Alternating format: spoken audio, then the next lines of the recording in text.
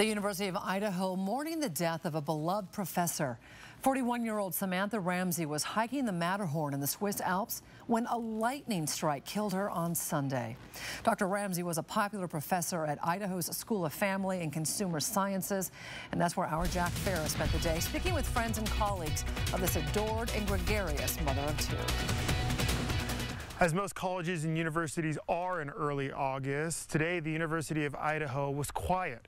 But those that were walking around campus today were carrying with them a certain weight as the community is dealing with the loss of a leader, a professor, and a friend. What a go-getter. What a go-getter. Very energetic. I think the numbness is starting to wear off.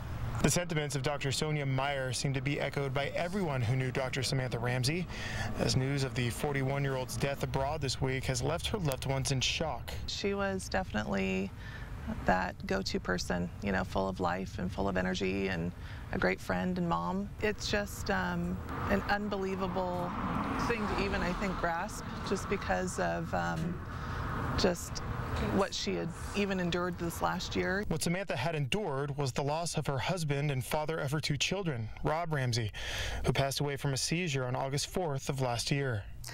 That hit us all pretty hard.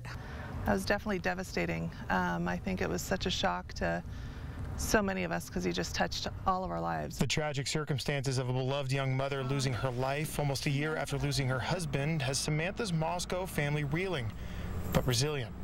This is something I know that one of her colleagues in Boise shared there, and it's from a poem, and the last line is, grief is just love with no place to go.